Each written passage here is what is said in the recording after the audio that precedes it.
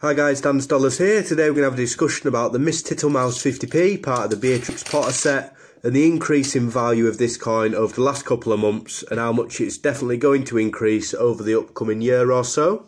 So as you can see here, front of the coin, Miss TITTLEMOUSE. This was made in 2018 and it is actually the third rarest of all the Beatrix Potter 50p coins, with 1.7 million of these being released back in 2018. That therefore makes it rarer than the Jemima Pudderup 50p, that normally sells for in the regions of £10 to £12, depending on the quality of the coin.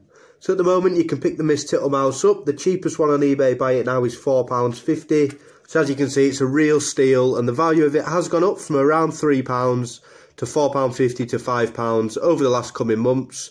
And this coin will definitely, by the end of this year, be a £7 coin, and by the end of next year it will be over £10. Definitely worth trying to keep your hands on this one, and as always guys, thanks for watching.